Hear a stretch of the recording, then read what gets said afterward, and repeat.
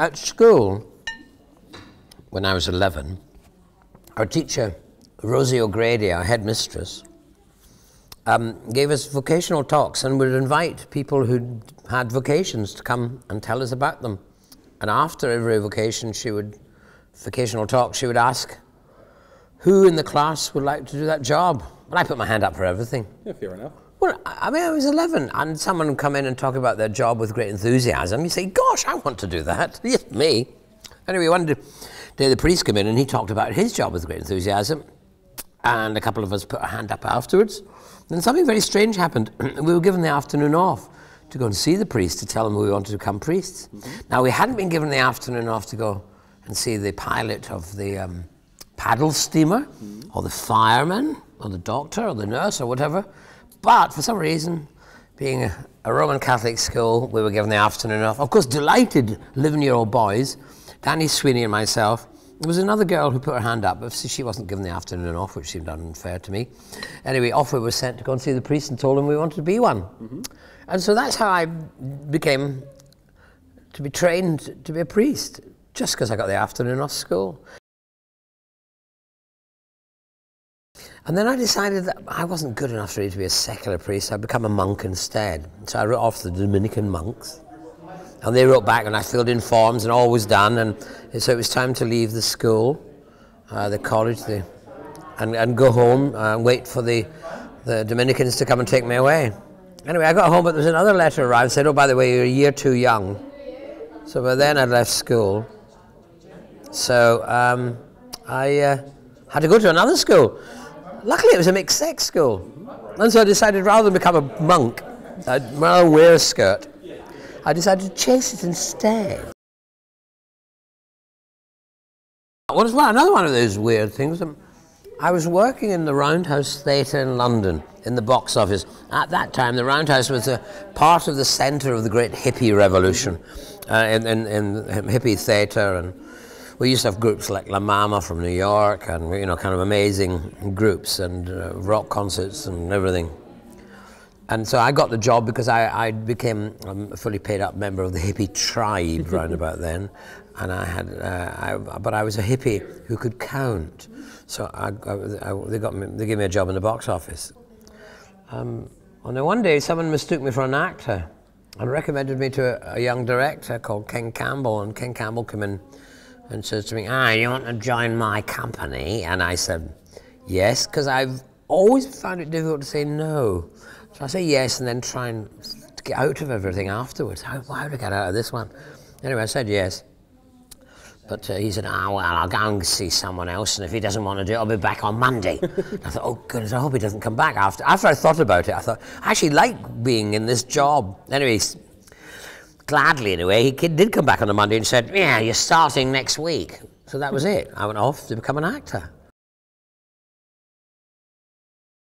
Well, I like them all, really. They all have a different quality and a different kind of intensity, and the different needs of doing them, really. But I suppose if I had to make a choice, it would be live theatre. I like performing to people, talking. I like telling a story. An actor's a storyteller, and that's what I like to do. I originally had actually auditioned for Bilbo Baggins.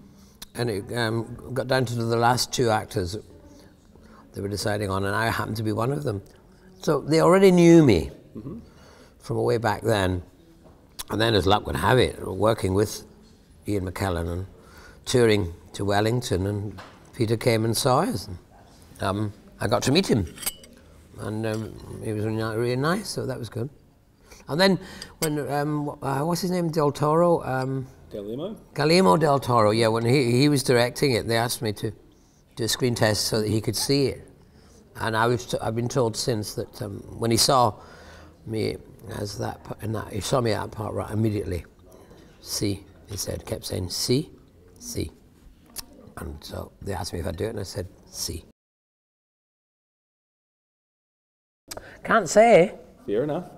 It's all very hush-hush. I can't even tell you what the costume is, really. Oh, okay. Is that secret? Well, but I can give you a hint. Well, I mean, Sandeman the white, Gandalf the grey, Radagast the brown. So that'll give you a hint of what colour my costume might be. It is funny, I was once sitting at a table like this, and there was a queue of children coming up to meet me in a toy shop somewhere, and this little girl in the queue suddenly got terrified. I mean, terrified. I mean, the terror you don't really ever want to see in anyone. Mm-hmm. And I looked behind me, and a Dalek had just come back behind me. And I actually stood up at the table and said, "Do not worry, little girl. I am the doctor. You're safe with me." And I said it. I didn't act it. I said it because this little girl, she wasn't acting. She was being terrified. And I went up and I picked her up and held her and said, "You're all right. It's all right with me." But I was just amazed at seeing that real terror and what those pepper pots could do. No, I don't know anything. People keep asking me all over the world, are they going to bring back all the doctors? What I'd like them to do is to not bring us back as doctors, but bring us back as actors playing different parts.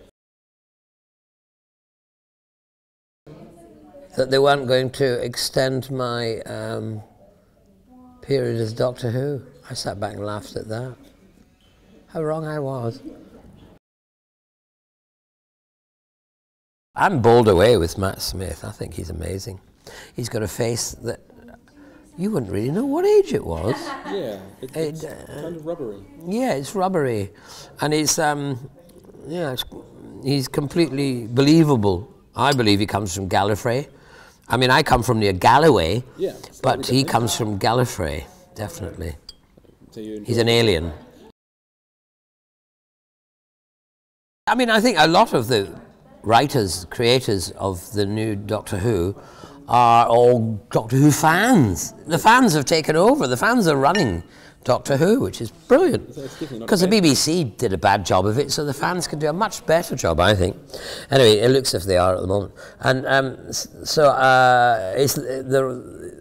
they grew up, a lot of them, on My Doctor, and those stories are in there. And they're reminding them. The Doctor's an old and mature person. I mean, my theory, and I still stick to it in a way, is that what was great about the earlier Doctor Who's was it was all old guys being superheroes. They didn't have to wear their underpants outside their trousers to, you know, win the argument. Oh, I see, because it doesn't have it then. So, well, maybe that's the selling point. Come to Hamilton, and you won't get the shakes. I must say, the last Armageddon I came to, this is my second, I was mightily impressed by the one in this city. I'd never seen such costumes. They were brilliant. I mean, the costume parades were just stunning and mind-blowing and better than anything any film company or television company could produce. What I love about these are young teenagers, even I've just come back, you know, from Australia where there was one in Melbourne, and they all hang around in groups and they're all having a great time. They have such a lovely, lovely time. How can anyone knock it? They're all excited about what they've done. They've dressed themselves up. They're living in their fantasies, and you're just sharing them with each other. They're playing games, but they're happy. They're really happy and contented. They're taking photographs, and I could spend all day just watching them. You know, I should hide inside a Dalek and not let them know I'm in there. And I could just sit in there and just watch them enjoying themselves. It gives me such pleasure watching them. Yeah, I literally might eat them if I could do it, really. Fair enough. I'm sure a few of them out there will be kind of tasty. Yeah, there are, I'm telling you.